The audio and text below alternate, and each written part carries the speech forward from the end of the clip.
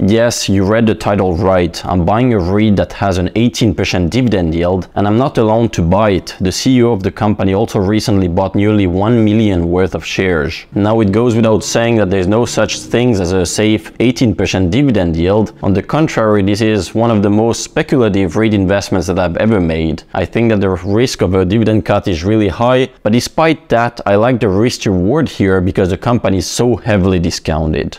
Hey everyone, this is Yossi. I run an investment firm that specializes in REIT investing, and in today's video I'm gonna talk to you about my highest yielding REIT. Its name is Uniti Group, ticker symbol UNIT. But before I get into it, if you could please make me a favor and like this video, it will help me a lot. Thank you very much. So Unit is an infrastructure REIT just like American Tower and Crown Castle, but instead of investing in cell towers, it invests in fiber infrastructure. It owns a vast network that generates recession-resistant cash flow. This cash flow is very consistent and predictable because it has long-term leases, and so typically this type of REIT will command fairly high valuations because again the cash flow is very consistent. It's also inflation proof, and so the market tends to like these REITs. But this isn't the case here. Unit is priced at an extremely low valuation of just around 2.5 times its annual cash flow, and its dividend yield is 18%. Why is it priced at such a low valuation? Well, there are two main reasons. The first reason is that Uniti has an ongoing dispute with its biggest tenant, Windstream, that generate most of its cash flow today. This situation is really complex, and I'm currently working on a separate video covering it, and so I'll stick to the basics here. In short, its tenant is arguing that its current lease is way above market, and that as it expires, it's going to be able to renegotiate a much lower rent. Uniti, of course, doesn't agree with this. It believes that its current lease is fair to the current market conditions and the value of the assets, and so it has previously argued that as its lease expires, we can expect the rent levels to remain more or less the same as the current one. Ultimately, I think that both parties are going to have to come to some sort of compromise because they are heavily dependent on one another. Windstream, the tenant, needs the assets of Uniti, and Uniti needs to find an operator for these assets. As far as we know, Windstream, the tenant, has been able to profitably run these assets with the current lease, and so I wouldn't expect a very material drop in the rent level. But the good thing here is that even if we are wrong, the lease still has 7 years on it with annual escalations, and so the cash flow is going to be very consistent and predictable for the next 7 years. But this isn't the only reason why Uniti is discounted. Still recently, share price was around $12, $13, $14 per share, but currently is at $3. So what happened here? And so here comes the second reason why Uniti is so heavily discounted.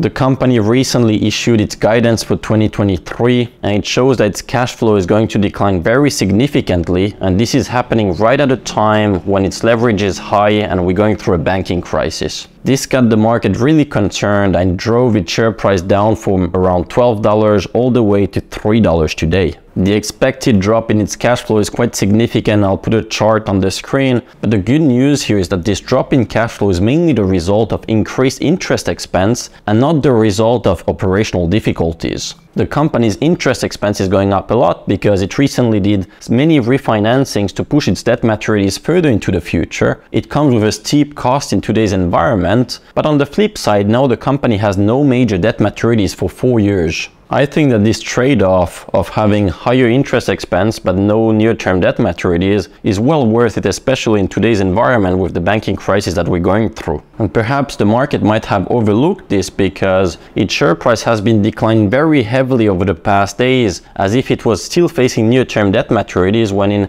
reality this isn't the case. So here we are today. Yes, Uniti's cash flow is declining. Yes, it has an ongoing dispute with its biggest tenant. Obviously, this is causing a lot of risks and uncertainty, especially since the company is quite heavily leveraged. But here you have to ask yourself, how much are you paying for it? The market is today pricing the company at just 2.5 times its cash flow, which is one of the lowest, if not the lowest valuation on an FFO multiple basis in the entire REIT market. The company has stable cash flow. It has no debt maturities for 4 years to come. It now has plenty of time to deleverage its balance sheet, keep diversifying its business away from its biggest tenant, and ultimately I think that this is eventually going to warrant a higher FFO multiple. If the company's multiple expanded to just 5 times, its share price would double, and while you wait, the company is today paying an 18% dividend yield. Now I want to remind you that there is no such thing as a safe 18% dividend yield. The company could at any time